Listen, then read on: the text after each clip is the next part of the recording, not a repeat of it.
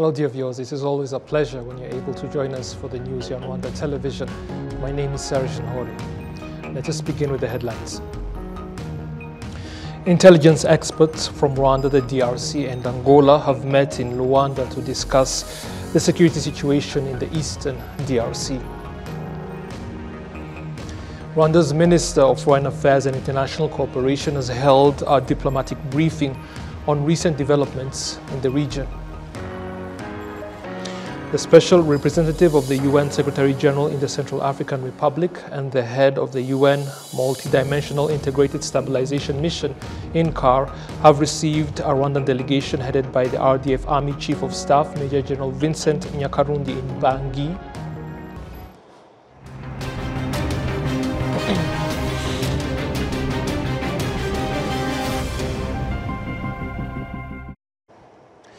Now the details.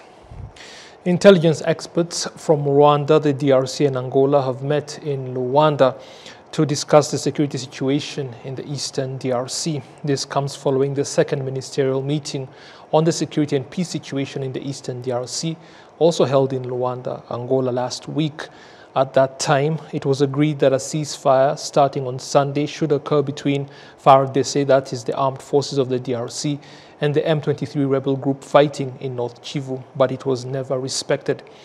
During that meeting, both sides also agreed on the neutralization of the FDLR terrorist group that includes genocide perpetrators that committed atrocities here in Rwanda during the 1994 genocide against the Tutsi, the group that is now based in North Kivu. It was agreed then that the intelligence experts should meet to discuss that objective.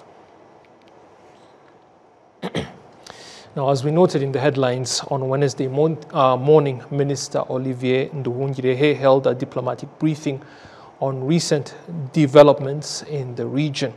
The Rwandan Minister of Foreign Affairs and International Cooperation also touched on upcoming events and introduced Dr. Richard Mihigo to the diplomatic corps in Kigali.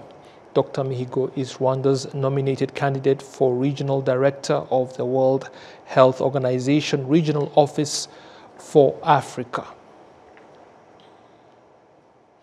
Now to other matters here in Rwanda.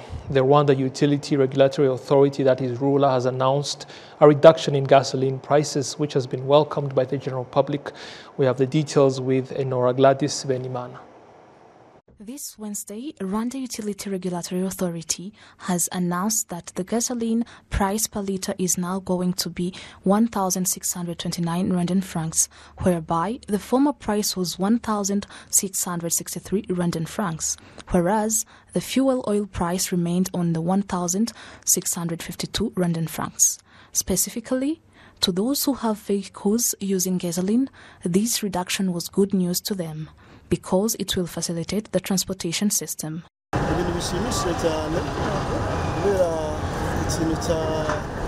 It's a very interesting thing because everything that comes from the gasoline highly affects the country. When it reduces, transport also reduces and prices in general reduce, which benefits everyone.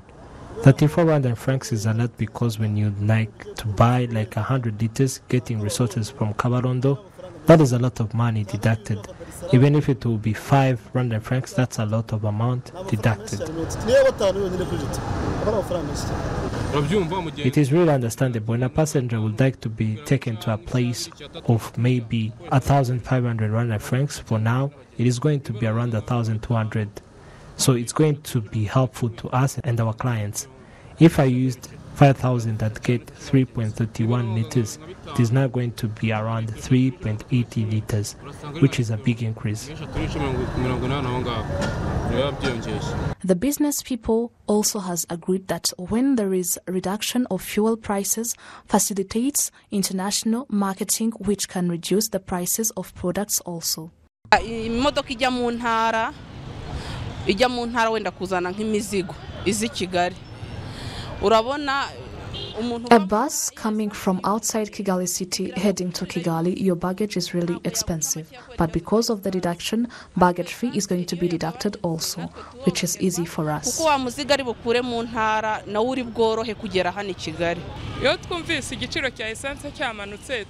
we hear that there is a deduction in gasoline prices, we expect that the cost of living is going to be easy in general. The prices of food will be deducted, transportation fees will be deducted also, and everything in general. Rwanda Utility Regulatory Authority says that this reduction of prices in Rwanda is based on its reduction worldwide. The average of gasoline around the world is $1.32 US dollars per liter. On 5th of June 2024, also the prices was also updated again. In that time, gasoline was deducted up to 101 Rwandan francs, where the former price was 1,764 Rwandan francs per liter, and reduced up to 1,663 Rwandan francs per liter. Whereas the fuel oil was reduced up to 32 Rwandan francs per liter and reached to 1,652 Rwandan francs, which is the current price. Enora, Gladys. Thank you, Enora. Now, the National Electoral Commission has noted that the submissions of candidatures for those that want to vie for seats in the Senate have continued, with the deadline having been extended to the 11th of this month of August from the 6th, with the starting date having been the 30th of July. Charles Munyaneza, the Executive Secretary of the National Electoral Commission, has explained that the elections themselves are scheduled for the 16th and 17th of next month. A total of 26 seats are to be filled in the Senate. 12 senators are to be elected from Kigali City and the provinces. 8 are to be appointed by His Excellency the President of the Republic. 4 are to be elected by the members of the National Consultative Forum of Political Organizations, and the final 2 are to be elected from the faculties of the country's private and public universities, as well as institutions of higher learning by their peers. The 12 elected in Kigali and the provinces get their votes from members of the advisory councils. The Executive Secretary of the National Electoral Commission also explained that the 12 seats are allocated according to the populations of the different electorate areas, with more going to areas with bigger populations. He also explained that the deadline for the submissions of candidatures was extended in order to give more people the opportunity to stand for election, and that these elections should be taken just as seriously as the recently concluded presidential and legislative elections of July. Now, again, as we noted in the headlines, Valentin Rugwabiza, the special representative of the UN Secretary General in the Central African Republic and the head of the UN Multidimensional Integrated Stabilization Mission in CAR, have received a Rwandan delegation headed by the RDF Army Chief of Staff, Major General Vincent Nyakarundi, at her office in Bangui, the capital city of the Central African Republic. Also present was Rwanda's ambassador to the Central African Republic, His Excellency Olivier Kayumba, as well as other senior military officials from the RDF. The head of the MINUSCA thanked RDF troops for their contributions to the peace efforts in CAR and their level of professionalism in the way they carry out their duties. The efforts of the RDF personnel to improve the social welfare of communities in different ways, not just ensuring security, were also commended because of the way they have helped to build trust between the people of the Central African Republic and the UN mission in that country. Now, staying with military matters, on Tuesday, the Rwanda Defense Force Chief of Defense Staff, General Mubarak Muganga, presided over the pass-out ceremony of an infantry brigade at the Command Training Center in Gabiro. The brigade completed an intensive 6-month advanced infantry course. The comprehensive training covered a wide range of subjects, including marksmanship skills, tactics, command and control, martial arts, physical fitness, and heliborne operations. The pass-out ceremony showcased various demonstrations highlighting the skills and knowledge acquired by the brigade during their training.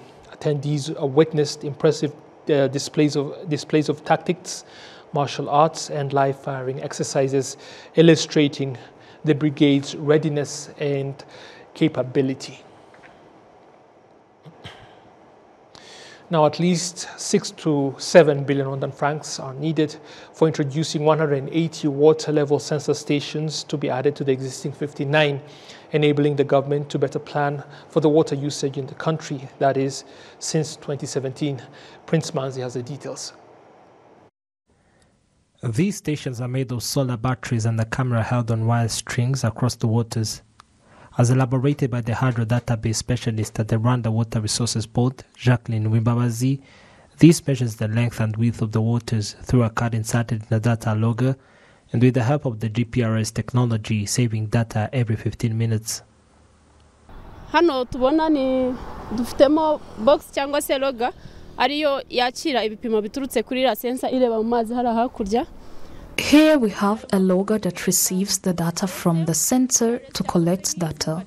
We use the normal SIM cards we put on phones for us to be able to receive data, and we then use Aquarius software for preserving and storing the measures. Here we have a telemeter station which provides accurate data every 15 minutes. Last year, floods in Rwanda claimed lives of over 130 people and destroyed close to 6,000 homes, whereas in 2018, infrastructures and crops worth $200 billion were destroyed worldwide. Remy Noba Duhuze, the Water Monitoring and Quality Control Division Manager at the Rwanda Water Resources Board, reiterates that the board is analyzing on how these stations can be used to alert citizens on possible disasters. Mu bijyanye n'ibiza nayo zafasha uretse ko uko mubibona buriya zohereza amakuru navuga yuko amazi angana muri uwo mwanya. On disasters, these stations can as well help, but as you see, these sensor stations sense data informing on the intensity of the waters at the moment, but to determine how tense water will be in future, it takes other systems and other studies, but the study is ongoing, started with the volcanic region. It is not only studies, but we started implementing it in collaboration with other levels. So these stations can help. The project is in place, and in the near future it will be realized and will be able to alert citizens. Tuzaba tumaze kugira icyo tugeraho ku buryo tuzajya tubasha no kuburira abaturage. At least 6 to 7 billion Rwanda francs are needed for introducing 180 water level sensor stations for the Rwanda Water Resources Board to access M4 on all waters in the country. 59 stations already exist across the country, collecting data on water levels for the country to plan and benefit waters, mostly through establishing hydropower stations and irrigation projects.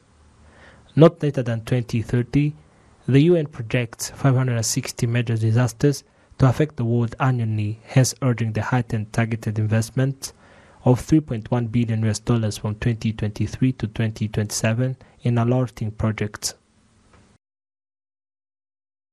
Thank you, Prince Manzi, for that report.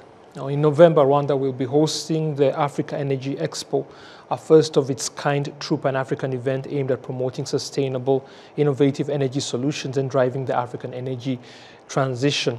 The event brings together government officials, utilities, regulators, EPC contractors, power pools, investors, and who's of the energy sector to discuss opportunities and solutions to bridge the gap in the African energy landscape.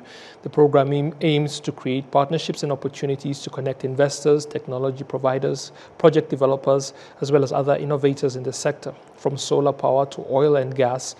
From facilities management to smart metering, Africa Energy brings it all together in one place in Rwanda, the heart of Africa. You would see that it is 95% representative of South Africa. And so is all the other African energy events. So for Africa to be able to take advantage of increased electrification and investment drive into the power sector, the African government or African energy players needs to have a platform where the issue of power is being addressed. Hence the reason why we've launched the African Energy Expo in Rwanda.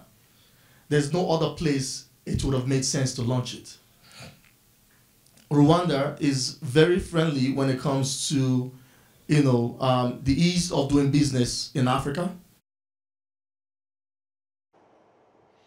Now, Rwanda's aspiring physician scientist Olivier Wishema is leading a charge in global health research through a research fellowship established, a non-profit organization dedicated to addressing critical health issues not only here in Rwanda but also across the world, with a mission of engaging young people in professional health education and scientific research worldwide, as he explained to our colleague Adams Kwizera during the following exclusive interview. Take a look. My name is Olivier. I did medicine in Turkey, and I'm the founder of All Health Magazine Organization, OHMO. I published more than 100 scientific publications in peer-reviewed journals. I was featured in Forbes, and I was selected among 30 young people on the list of Forbes under 30 in medicine and research. I presented my research in different countries such as USA, Canada, UK, Germany, France, Japan, South Korea. I received different awards, such as the award I received in 2022 given by the Society for Neuro-Oncology. I received another award given by the American Academy of Neurology, the 2024 International School Award. I was listed on the list of the United Nations among young people who were fighting against COVID-19. And I established and contributed on many different projects and participated on different trainings program, teaching young people how they can take care of themselves and how they can conduct scientific research. I mostly conducted research on brain diseases, neurological disorders. For example, I conduct research about stroke, brain cancer, epilepsy, Alzheimer. The research we conduct, or I conduct, mostly contribute in informing policymakers and letting the society know how they can fight against such diseases. And as well as also we make a contribution in academia. The society, mostly on Rwandan society, I mostly engage with young people in terms of teaching them how to fight against different diseases. Mostly, like, I focus on brain diseases or neurological disorders. We conduct many outreach programs in Rwanda or in different Rwandan areas to teach citizens how to fight against different diseases, how they can take care of themselves. We recently conducted an outreach program in Nyamagabe district in Southern province. We trained students from high schools how to fight against mental health disorders, how they can be helped when they are suffering from mental health disorders. We trained the teachers how they can help them once they have different symptoms. So those are examples of some of our outreach programs we have been conducting since 2022. Many people still don't know how to fight or how to protect themselves from such diseases. So there's still a lack of many outreach programs. So in order to fight against or to try to reduce the number of brain diseases that have been increasing, we need to increase many educational programs. When I say educational programs, I'm talking about outreach programs, different outreach programs to teach citizens, to teach Rwandans how to fight against those diseases, to teach them the symptoms of such diseases. As long as we teach them symptoms or how to fight against such diseases, we are going to, the citizens or Rwandans will be aware of such diseases. They are going to go to hospitals or health centers to seek for assistance from doctors or from health care providers. In such case, such diseases we are going to start decreasing. So in order to fight against or to reduce such increase, we need there is a need of increasing educational programs, outreach programs to let the citizens of Rwanda know more about such diseases, the way they may prevent from such diseases, the symptoms, and to tell them to go to the hospital as soon as they found out such symptoms of those diseases. OHMO, or my organization, or Health Magazine organization, a non-profit scientific organization, which was founded in 2018 with a mission to engage young people in professional health education and scientific research, has been contributing to the society in terms of, like I said, conducting training program, outreach program, teaching young people how to conduct research, helping young people publishing the unpublished research projects. And also, this is very important because many people, or many students, or many young people are being encouraged to get involved in research so that they can find different solutions of different problems.